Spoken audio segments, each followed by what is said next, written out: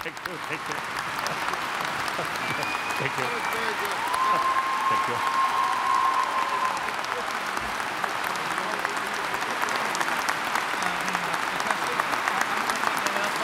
Okay. Yeah. Good. Thank you. Now, sit.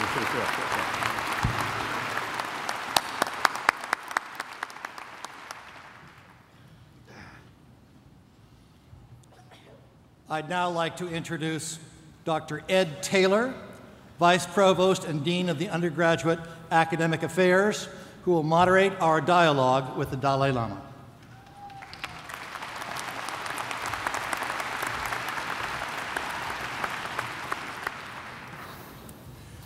Your Holiness, on behalf of the big shots, I would like to thank you. On behalf of? Several months ago, Your Holiness, we had the honor and pleasure of meeting with your personal emissary, Lama Tenzin. Lama Tenzin conveyed your desire to meet with students. He conveyed. He conveyed your belief that our students across this region would be outstanding ambassadors for peace and justice and compassion. Your Holiness, our students from across the region are here.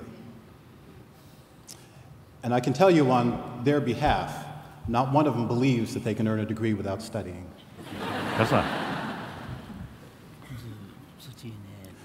We have questions for you, and we appreciate your desire to dialogue with us today. Our first question. Good afternoon, Your Holiness. Thank you for joining us here in Seattle.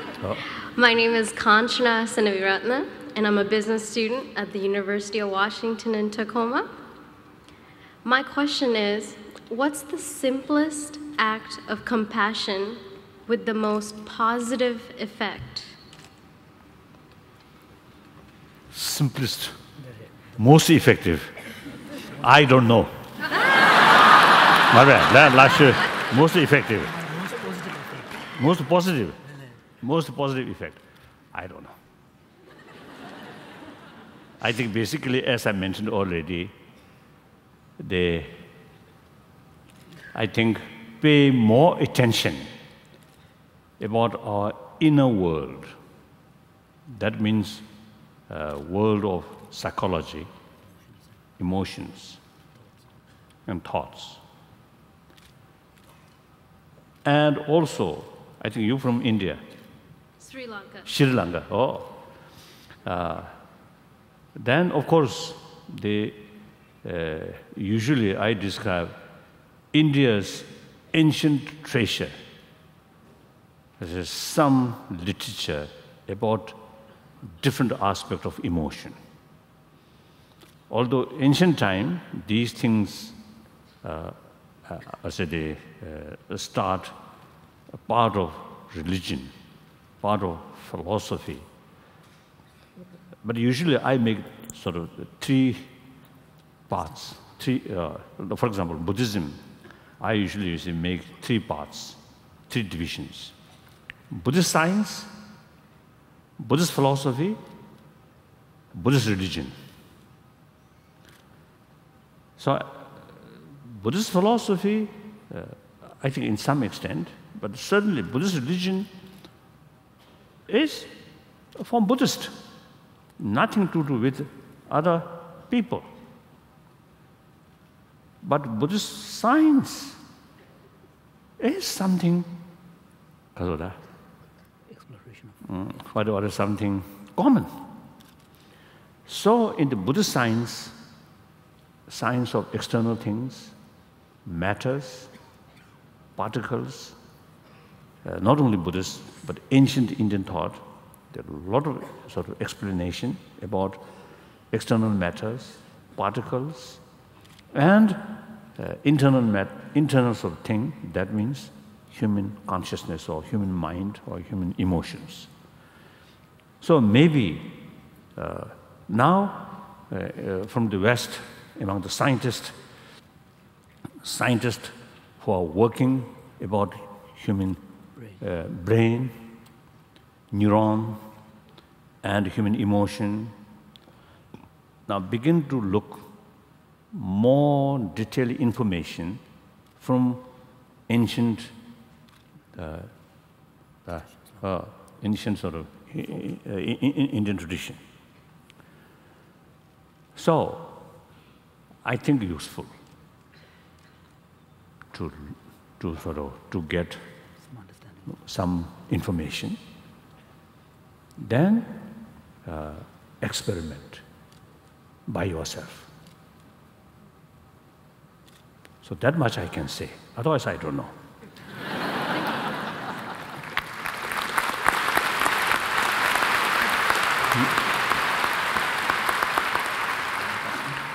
Good afternoon, Your Holiness. I'm Ming and I'm from Singapore. I'm a student at the University of Washington, Seattle, and I'm very honored to be in your presence. I would like to know, what is the ultimate vision you have for the whole world, which you feel would be realistically achievable in the next few decades? Vision conditions, hope.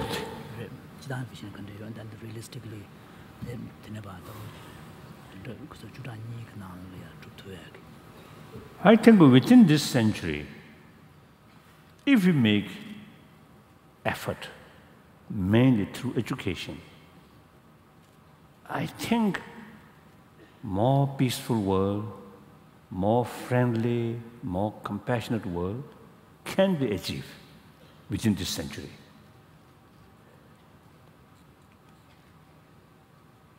The demilitarized world, that I don't know.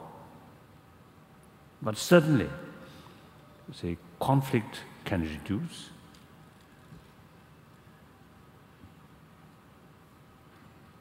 So I think better world, that is very possible, realistically speaking. Okay, thank you. Thank you.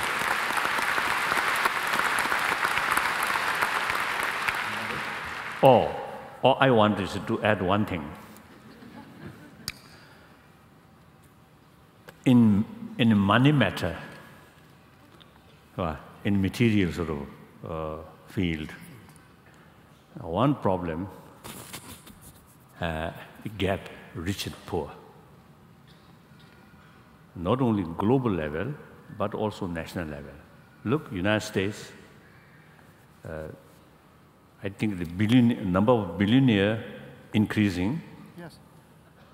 But the poorer section of the people still remain poor. Yes. Isn't it? Yes. I think Singapore may be better. Almost like a city-state, isn't it? I think this gap may be less. I don't know. Otherwise, in India, now, unfortunately, in China also, gap rich and poor, rapidly increasing. So this, not only morally wrong, but practically also source of problem. I think we seriously address this problem. That's, I think, very important. So here also is the compassion makes important role. The richer family or richer world take serious concern about the needs of the poorer sector of the world, and within the nation also as well. And give education, give training, give skills or equipment.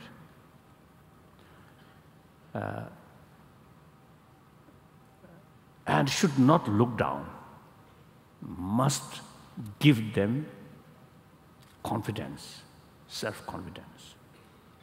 If wealthier people, wealthier nation, a little bit because of the look down, then that creates, I think from birth, we have no feeling of inferior, superior. Eventually, our creation One time I was in South Africa, met one family. I visited one family. There, the family member introduced me as a teacher. Then, of course, just after the changing of the regime, become democratic country, so I mentioned, now your constitution now change. Everybody equal. No longer racial divisions or discriminations. But mentally or emotionally, still take time to adjust. Then I express, now your black community must take the opportunity fully, and through education, through training, through self-confidence. Then the teacher expressed to me, our brain is inferior.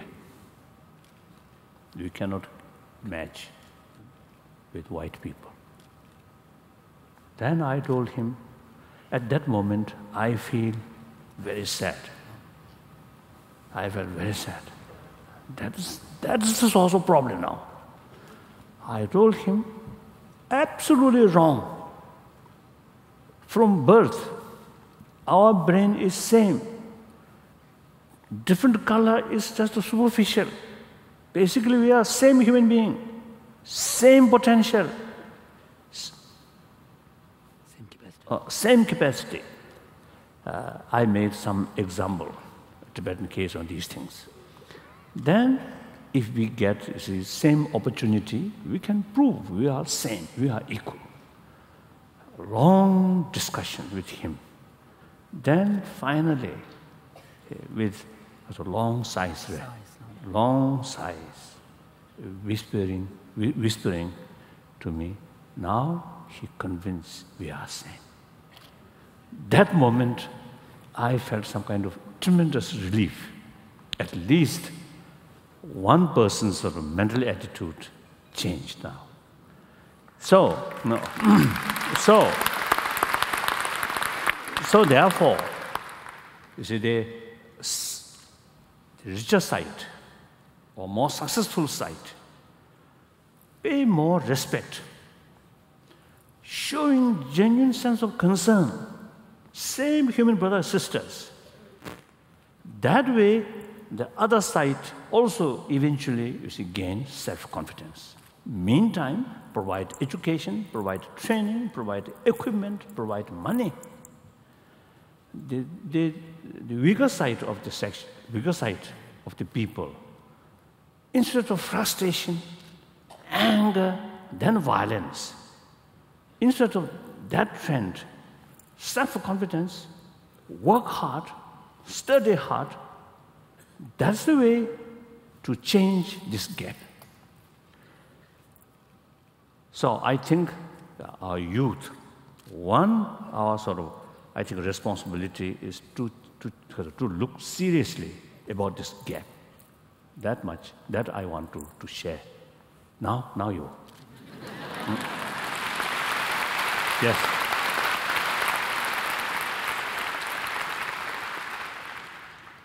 Good afternoon, Your Holiness. My name is Eva Combs, and I'm a student in the Masters of Education program at Seattle University. My question is, how do we show compassion to someone who has been harming other people? Harming other people?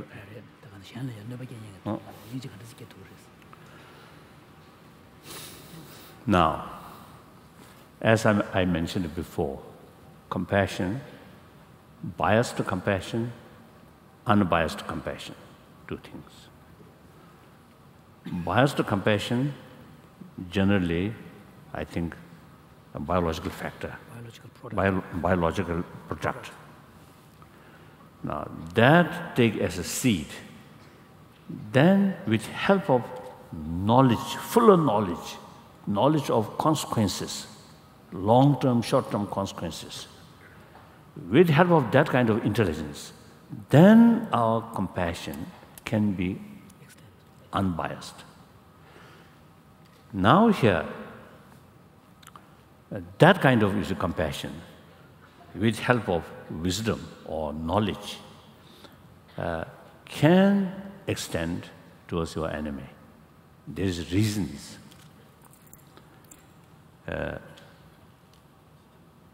The person who creates harms on other, actually, I think out of negative emotion. So there is sort of reason to feel concern. Compassion.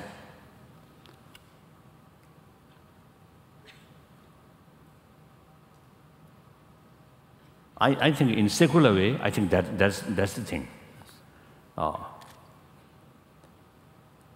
But maybe from theistic, non-theistic, not mentioned here. I think some other occasion I mentioned. Now there are theistic religion, non-theistic religion, all teach us compassion and forgiveness, tolerance, these things. So according to that, then of course the two things, the victim side and perpetrator of the harm. In long term, there's more reason to take concern, because firstly, according to theistic, that person now really against God's wish. So negative consequences have to face.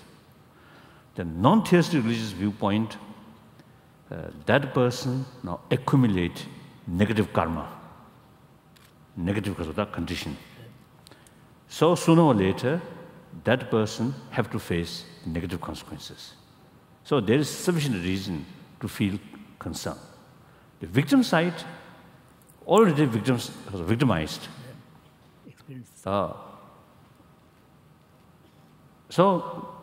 From the theistic viewpoint, God make more willing, more care. And from the non-theistic religious viewpoint, he or she already closed one chapter of previous action. Have some sense? Then the secular way, I think the wrongdoing person, even secular law, harming other, killing other, stealing other, sexual abuse, telling lies, these are secular laws, right? Even from the secular viewpoint, these are wrongdoing. So as a result, he or she have to face the consequences. So there's a reason to feel concern. And then on that basis, develop sense of compassion, sense of concern.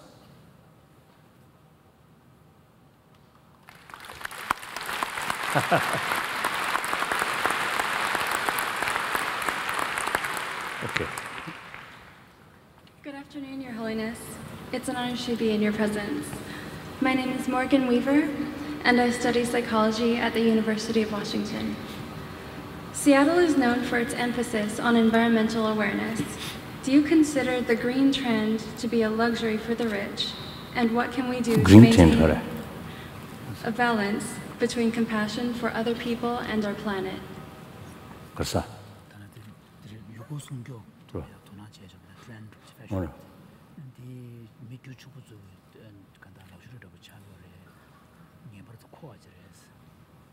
Taking care environment.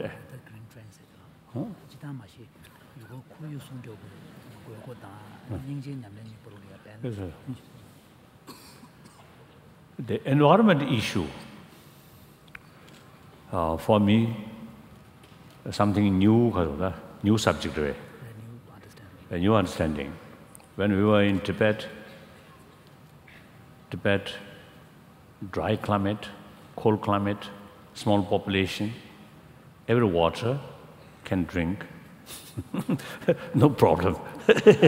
So we have no idea, polluted water, no idea. So eventually, as a result of meeting with scientists or experts about ecology, then I noticed, now this is very serious. This planet of 6 billion human beings is the only home of 6 billion human beings. Moon looks nice in dark sort of dark night. A lot of sort of poems about moon. But if we lost our own home and tried to settle in moon, hopeless. I think, therefore, this planet, blue planet, is the only home of 6 billion human beings and the rest of the other sentient beings. So now, I think the global warming may be due to sun and the position of our planet, some changing, that beyond our control. I think 5 billion years ago, this planet not gradually is forming like that. So in future, after a few billions of years, even our sun also disappear. So there's something different question. But to some extent, due to our own behavior, some sort of that effect on the global warming. So this is very, very serious now, very serious. So, and another factor, because another factor is bloodshed, which I mentioned. These, when we saw in television, some killing, bleeding, immediately striking on our mind. Oh, how bad killing. But environment degradation is invisible. Without much notice, one day its real effect on our breathing, our lung, our eyes, then may be too late. So therefore, it is very more serious. We have to take pay much attention. Then, this is not matter of just to talk, matter of practice. Therefore, the taking concern about the environment should be part of our daily life. Now, for my own little silly contribution for that, I think now last a few decades, I never take kasachuti. Any bath, yeah. But tapes away. Bathtub. Only shower. Yeah. Only shower. Although the shower every day, one morning, one evening, that's a bit luxury. But otherwise, you see, only shower, never sort of to use the tap in order to save water. My own small contribution, maybe silly. Yeah. So they taking care because of the shortage of water and also the electricity, all these, I think, should be part of our daily life. So it is very, very important, very, very important. Now compassion, what connection? Compassion. Now this sense of responsibility, although individual effort not necessarily very, very significant, but one person practice that, 10%, 100%, 1,000%, then make differences. So initiative must come from individual. So here, sense of responsibility. I usually call sense of global responsibility, sense of responsibility, well-being of 6 billion human beings. So here, connection, sense of concern of other. And also sense of concern of oneself also there. Isn't it? Actually, compassion. First, love oneself. That's very essential. Some individual, self-hatred survey. It's very bad. If such person who little bit negative attitude towards oneself, such person impossible to extend love, compassion towards other. So first, maximum care oneself, then for that reason, extend love to others. Okay.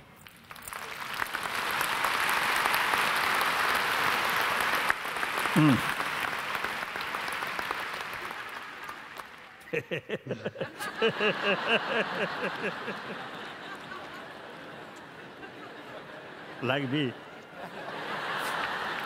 Oh. Your Holiness. Good afternoon. I think I speak on behalf of everyone here when I say thank you for coming to speak with us today. That's right. That's right. My name is Ryan Mayock. I'm a student at the University of Washington. After I graduate, I would like to go into the field of international medicine and work with communities in impoverished countries. Oh. My question for you is related to this matter. As HIV continues to devastate populations in Africa, what do you think we can do to get people internationally to show the compassion and love necessary to turn this disease around? Firstly, of course, I think medicine. There are already some research, I think millions of dollars is spending. I think these should continue and should bring some result, some medicine. Then education people in this area. Then some cases, I think these, of course, not the blood transfusion. Blood transfusion. Through that way also, you see, sometimes it's happening. But in most cases, I was told through sexual contact, isn't it? So, should make available rubber.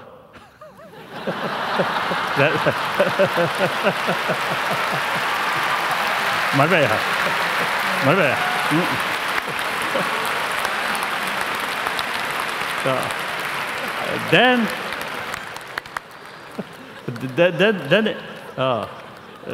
another thing.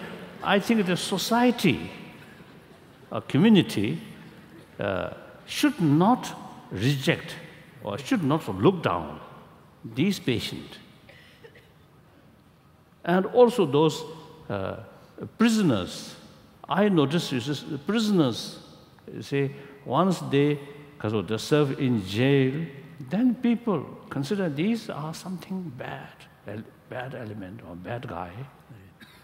And they themselves then feel something now no longer belong to the community. So then the sense of responsibility, sense of duty, much sort of damage. So I heard, as a result of some conference about the difficulties of the prisoners, I heard, you see, after the jail sentence completed, they return to the society, some sort of extra difficulties. So therefore, the society must give love and what say they? Accept them as a part of society. Give them hope. Give them sense of community. Give them sense of responsibility. That I think important. Otherwise, I don't know. I'm not expert. Thank you. Okay, one. Okay. Good afternoon, Your Holiness. My name is Sarah Cook, and I'm a French major at the University of Washington. My question for you is that some people tend to be less compassionate by nature. Is there a way to cultivate compassion for people in their lives to feel more compassionate towards others?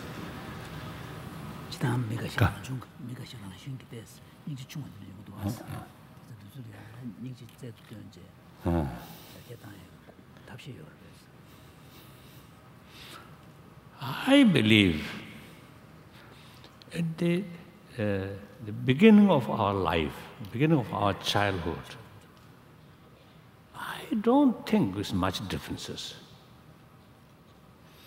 Then after birth, from first day and weeks and months, then due to different environment, different condition, may become differences, I feel.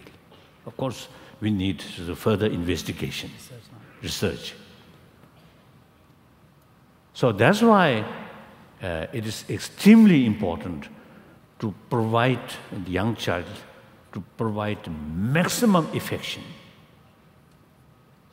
from parent and spend more time, the mother, particularly mother, spend more time with the child.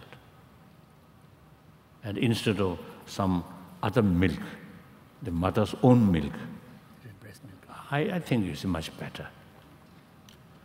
So that is the, I think, effective precautions of the method.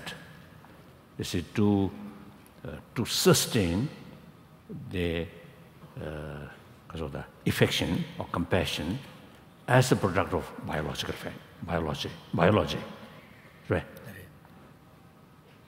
So then later, if someone,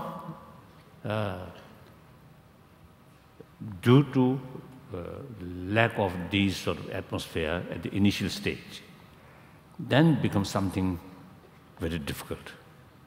Then how to deal with such people, such child? I don't know. I think expert may have something to say. Otherwise, I don't know. If I met such things, then I may take drastic measure. Because I may lose patience easily. So then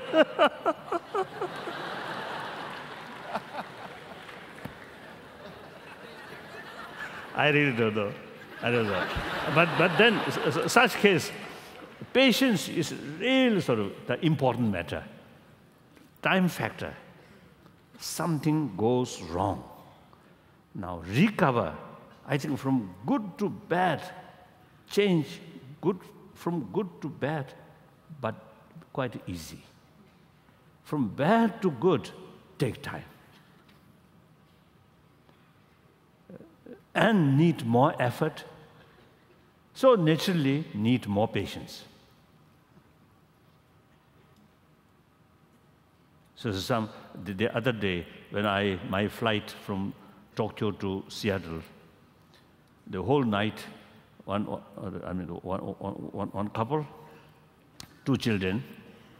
At the beginning, very nice. I also see. Give some candies to the young, you see, the young boy.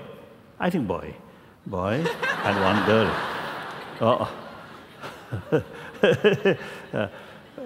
Then the whole night, the elder one sleep quietly, but the younger one always is shouting, crying, and moving like that. Then eventually father It's just, you see, remain silent in sleep. The mother, whole night, taking care. When the child is shouting, take, and doing something, walking like that. So that at that time I felt, oh, I'm that, because if I were, you see, that position, I may not have that sufficient patience.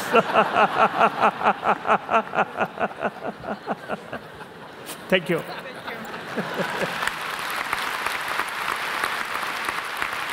Good. Oh, I think it's the last one. Good afternoon, Your Holiness. It is an honor to be here, and thank you for that. My name is Lisa Moody, and I'm from Pierce College, Fort Silicon campus, and I'm studying criminal justice. Criminal justice. Criminal justice. I am a 3-year survivor of domestic violence, and after I graduate, I plan to use my life experience and my studies to help other victims and survivors. My question today is, with all of the discontent, crime, racism, and hate, what can we as a people do to incorporate compassion to make a difference in the lives of others and our society?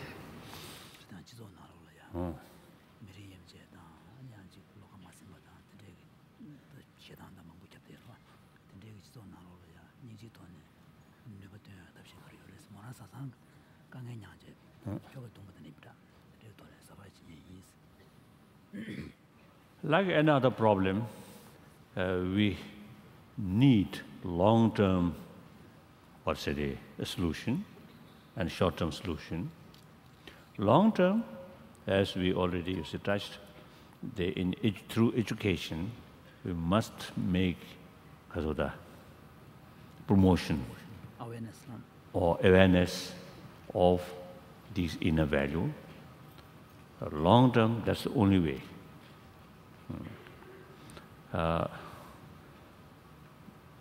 Peaceful society cannot bring by regulation, by order, by police, difficult.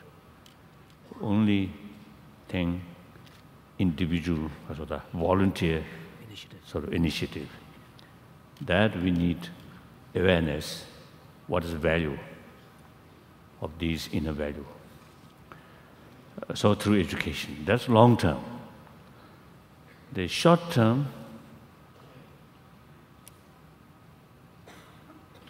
again, I don't know.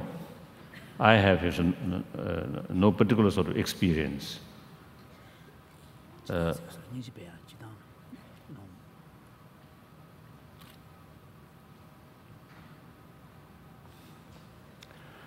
Perhaps some connection or relevant. My experience, visit Northern Ireland, victims as two religious group, and killing. So some victims. I have been there, I think, 2-3 times. One occasion, I invited the group of victims. When I enter that room, everybody's face, no smile, much tense, something like ready to fight, that kind of atmosphere. And each other, full of hatred. Both sides. Both sides. Victims from 2 sides. Oh. And we sat down and talked. Firstly, listen their experience. Very horrible experience.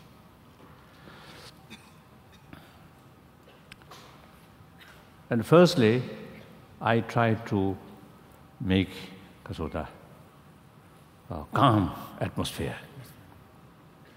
Some smile, some jokes, like that. Then eventually, that atmosphere become a little warmer. Then gradually some serious exchange Then after 1 year or one or 2 years, I visit another time. Met these victims second time. Big difference. Right from the beginning, these victims then smile. And one, I describe my hero.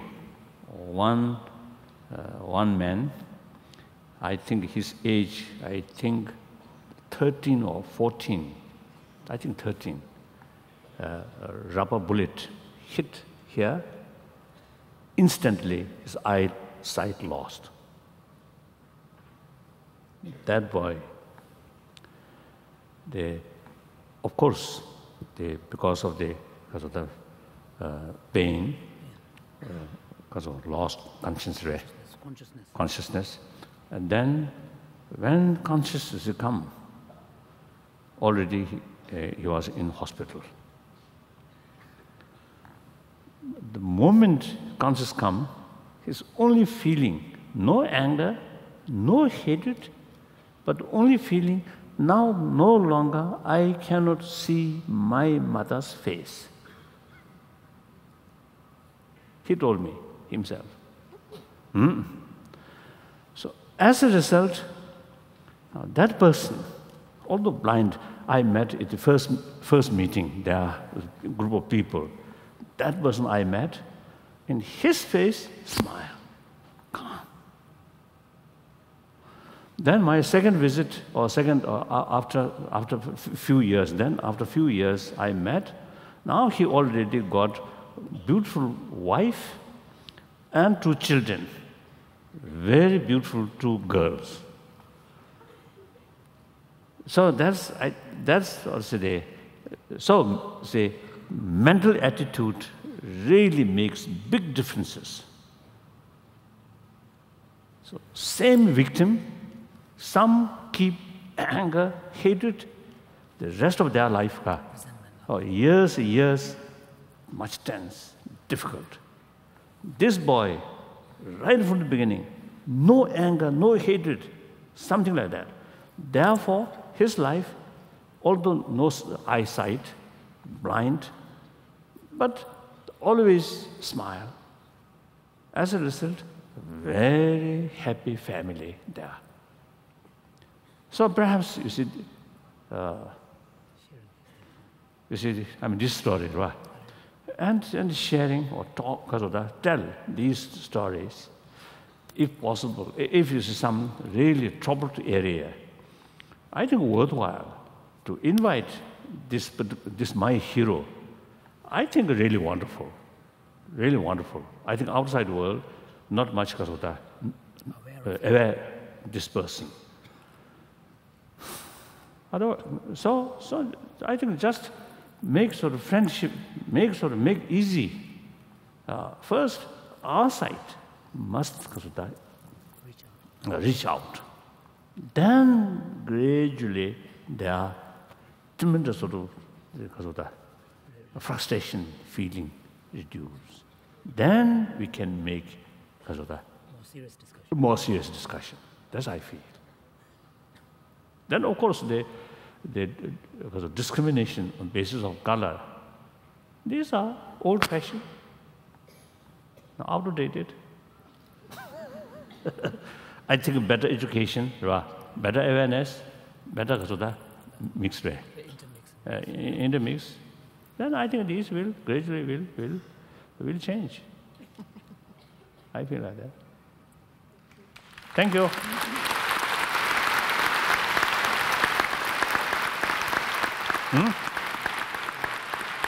Then okay, last question now. Good afternoon, Your Holiness. Thank you for giving us all a chance to have this dialogue. My name is Mary Harper. I'm a student at Edmonds Community College. I have international studies from the University of Washington as my background. My question is this. Compassion and civic responsibility are words with broad interpretations and many meanings. Is there a universal definition effective enough to connect people despite differences of culture, religion, class, age, and gender? Oh. Hmm.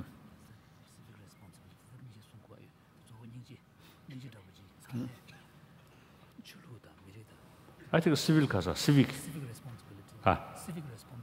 responsibility.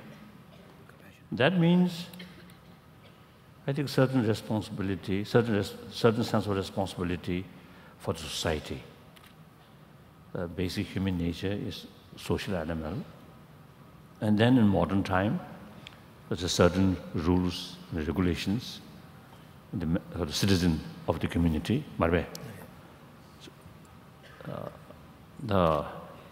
First of all, I don't know the exact meaning of this English word, because it's civic responsibility, I don't know. So as far as I know, roughly, so that kind of sort of sense of responsibility. Then, as I already mentioned, unless you have the sense of caring or sense of concern of others' well-being, that kind of sense of responsibility is difficult to develop. So clearly this kind of connection.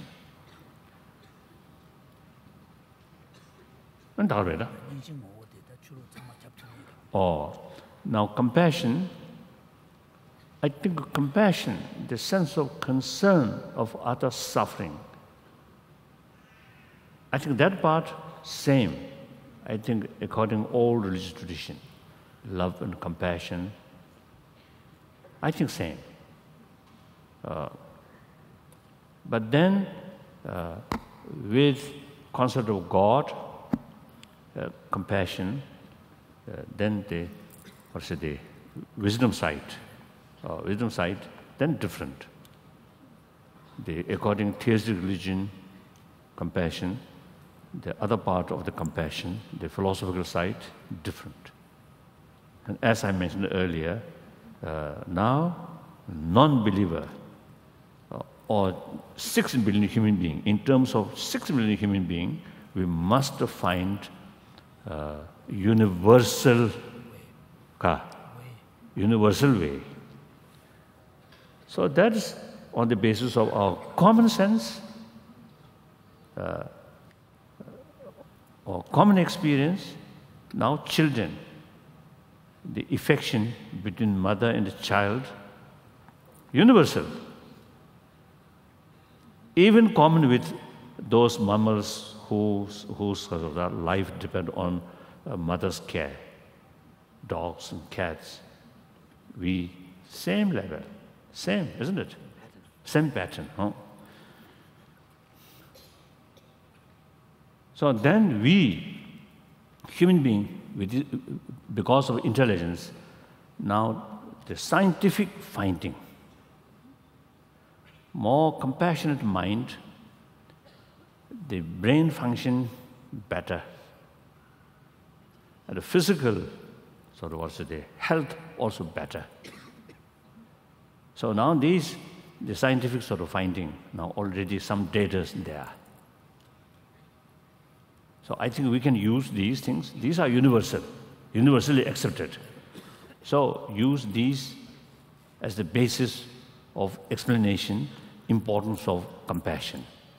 That's, I think, a secular way. That's, I think, very, very important. Thank you. Thank you very much.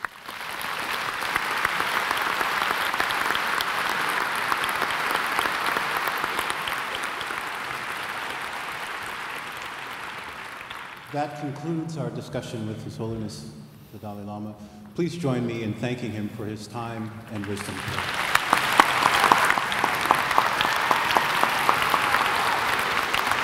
Thank you.